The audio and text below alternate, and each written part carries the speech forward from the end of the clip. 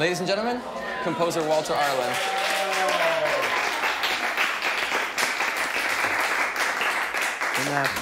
I take my hat off to you. I heard you sing from the outside and sounded wonderful.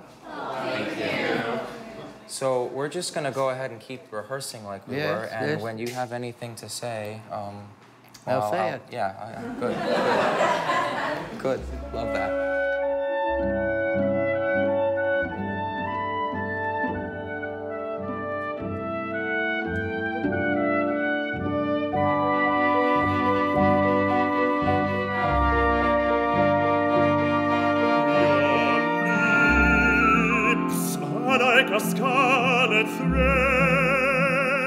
And I've often thought, what would have happened if I had gone back to Vienna at that point?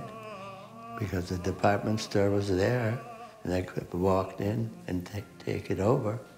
Im Geschäft waren alle sehr nett und scheißfreundlich, wenn ich so sagen darf. Aber wie sich's gezeigt hat, über Nacht war das halbe Geschäft antisemitisch. He's never gotten over anything.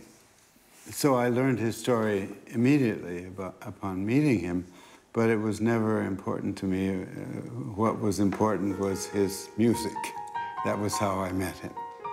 Die Musik, die Walter Arlen geschrieben hat, war eigentlich Therapie für sich selbst. Wie ich angefangen habe, habe ich irgendwie auf einmal 5 Lieder in 6 Tagen geschrieben, obwohl ich schon 30 Jahre keine Musik geschrieben habe.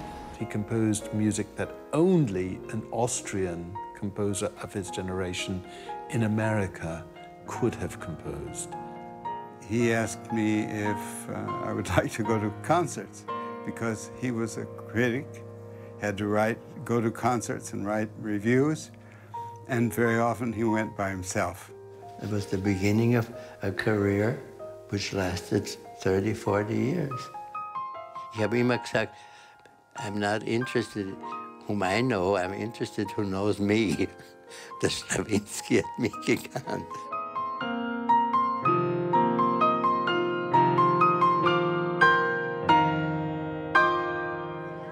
Wo ist der Besteck?